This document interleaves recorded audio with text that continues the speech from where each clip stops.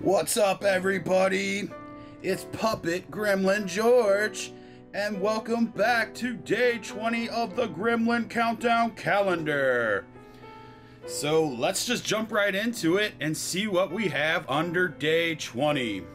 So day 20 is right here, folks. It's a bigger one, like day 19. So it's probably another gremlin. Let's go ahead and see which one it is. Man, these things are tough. Ooh, a gremlin it is indeed. So it looks like it's Mohawk from Gremlins 2. More menacing than Stripe from Gremlins 1. I'm still gonna go with the Lightning Gremlin as my favorite, but let's go ahead and try and get a decent close-up of Mohawk. And there he is, folks. It's Mohawk. You can see all the gremlins and mugwais in their seats around him. To try to pick him up by his ear if we can see his face a little bit. Pretty cool looking gremlin.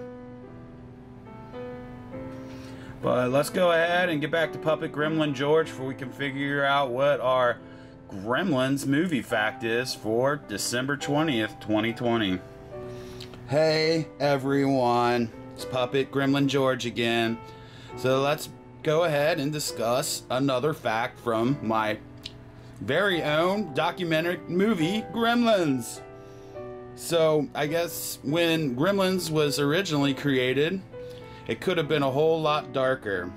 The original Gremlin script, written by Chris Columbus, was much, much darker. Case in point, earlier scenes included the Gremlins eating Billy's dog, then decapitating his mom and throwing her head down the stairs. Spielberg, director Joe Dante, and Warner Brothers were all in agreement that they should tone down the gore in order to make the movie more family-friendly. All I can say is, wow, that would have been a whole different movie. Talk about a rated R B-list movie it would have ended up being.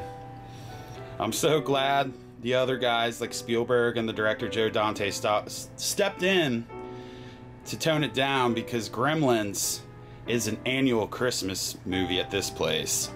So, thank you for that. But anyway, thanks for tuning back in for day 20, and come back tomorrow for day 21. We're in the final week of Christmas. So, thanks again for tuning in. Be sure to comment below. Let's talk Gremlins. And I will see you all tomorrow.